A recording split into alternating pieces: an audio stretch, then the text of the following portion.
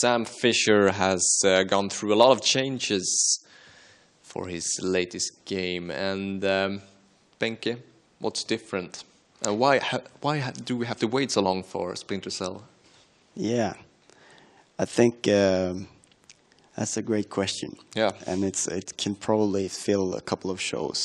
Yeah, but I think what happened after the last Splinter Cell was that Ubisoft wanted to do something different. And when you do something different, it usually takes a little bit longer. And when they first showed off Splinter Cell Conviction, it was a totally different game from what we're seeing now. It was a game where they really emphasized the crowd features, where you could hide in crowds and you were on the run and you were trying to stay out of sight, and it was very different from what we've seen earlier in Splinter Cell games, where you were sneaky and stealthy. Yeah. And then they went dark.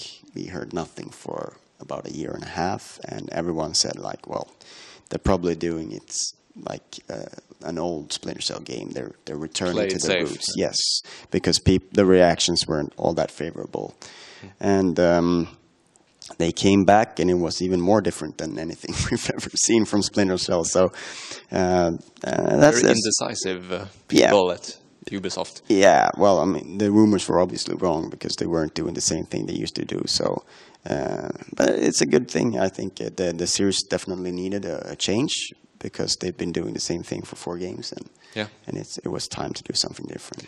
So tell me about the latest incarnation then. What are the biggest changes in this Splinter Cell? Well, Sam is, as was the plan with the original, when they first unveiled it, he's on the run. He's looking for the people responsible for his daughter's death. And this time it's personal. It's personal. It's a very original theme, but he's left the third echelon, and he's using his black market contacts, and he's trying to track these the conspiracy throughout the world. And they have quite a few different things. I think the style of the game is more fast paced. It's more open ended. It's different, and I think the first thing that strikes me is the presentation and how the story is presented, and I think really the team has found a way to sort of really use the video game medium in a way that perhaps hasn't been done before, by projecting movies and stuff on the environment, and by making sure that the story is told while you play it. So there's really no sort of pauses for cutscenes and stuff that take you out of the experience. So they try to keep you immersed all the time. No, that's a good thing. I mean, that could really annoy me when there's lots of cutscenes and I just want to keep on playing. Yeah, and the problem is that you're so concentrated when you play, and then you relax on the cutscene. So sometimes you're just like fall asleep. Yeah, the story is lost on you because you're not focusing. Yeah, and if the story is poor, even worse. Yeah. There's one thing I've seen in the trailers for this game, and there's been a lot of talk about that. Some really brutal interrogation techniques. The toilet bowl. Yeah, the toilet bowl. Yeah. What do you think about that? Should they have flushed that idea, or is it a good one? Oh, I think it's, if it's not too much of it. I've seen 2 instances of it. One the infamous toilet bowl, and another one which was outside of some complex where you used I think an axe or something. Okay. In a nice way, or something, tree trunk or whatever it was.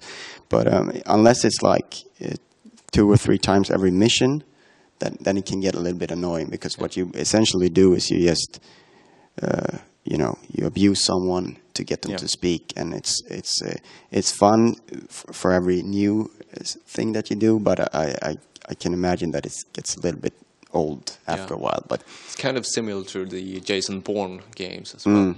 I mean, they're apple and pears. They're not too much different, those guys. But yeah, I mean, it's a funny way of making a sort of a cutscene interactive, in that you decide how far you go to make him speak, and if you go too far, well, you're not get much out of him. Yeah. But it's I guess it's gonna reveal itself when you play the full game, if it gets too much or if it's okay. Yeah. So when is the full game coming out? I think April is the latest bid. Okay, but we're not sure. No, but there are some things more that we should think about, that I should talk about, Sure. and that is because there are some. I mean, the crowd feature that they first revealed is going to be in the game. I haven't seen it, how it looks in the new game, but there's going to be something of that left. But there's also the sort of the typical Splinter Cell gameplay where you can be stealthy, but you can also be kind of much more direct and brutal this time around.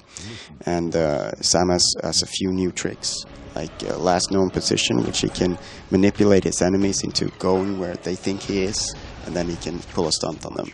And also something where you mark enemies, you tag them, and then you perform like a special thing where you shoot both of them in the head or something like that. Yeah. So it makes for a more sort of, you mentioned Jason Bourne, you get to see more stuff that Jason Bourne would do, and less sort of cowardly sneaking around in the dark. But you can still do that, though. I mean, it's still in the game, but you're a little bit more free to sort of choose your own path. They call it, a sandbox element that they've increased for the game. The thing that worries me there, if you have two routes to choose from, you really need to make both routes interesting. Yeah. Do you think that they can manage that? It's hard to say. I've only seen like one playthrough or one level or played one, so I really can't see how dynamic it is. But I think,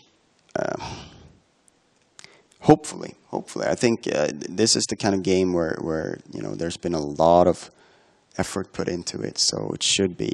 I mean, it's just looking at the whole package, because they also got multiplayer and co-op missions. Yeah.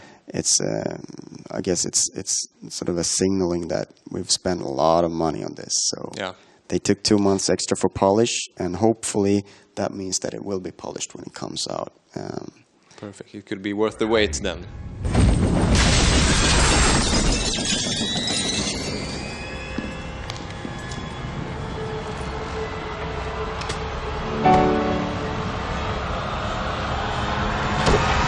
What happens next is up to you. Okay, Splinter Cell Conviction, some great upcoming agent missions then. Hopefully, and hopefully it won't be too long now. Yeah.